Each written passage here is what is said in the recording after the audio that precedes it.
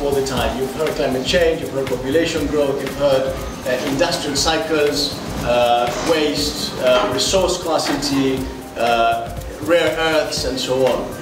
And we see that already in 3 of those boundaries, we are way beyond the safe operating space.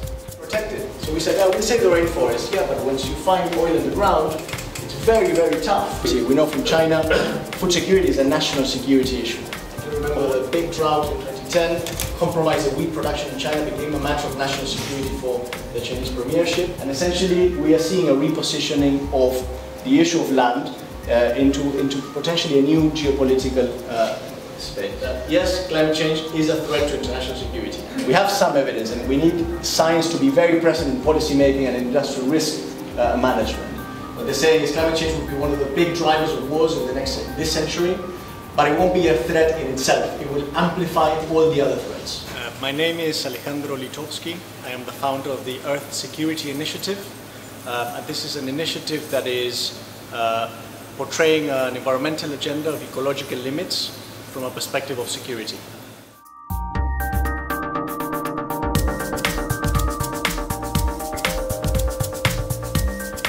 I'm always amazed how intellectual and how sophisticated, how interested these discussions are. I don't think that, personally, the urgency is going to be driven by governments. They don't act in urgent ways. That the inequity that exists in the world is going to be exacerbated or amplified. So if you can make this more relevant direct to the voters, I think that's a prerequisite also then to changing global law. What we developed in the course of this workshop was 2 things. We focused on communicating to political decision makers and communicating to the general public. Both plays a role. The second aspect was much more focused on influencing how financial markets work.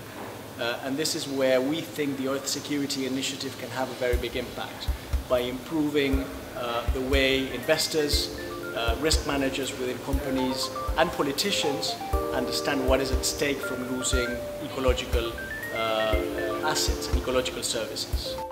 I think one of the important outcomes was using the same acronym of the Earth Security Initiative was a byproduct of this project could be the Earth Security Index. So this idea of creating an index whereby you could rate companies and countries in how well they contribute and abide by a set of parameters. Wind power is heavily subsidized. I can behave really badly, but I can have a superior product, I can have superior margin, and as an investor, that's all I care about. That cannot mean anymore that you can have a super margin by doing things that are bad.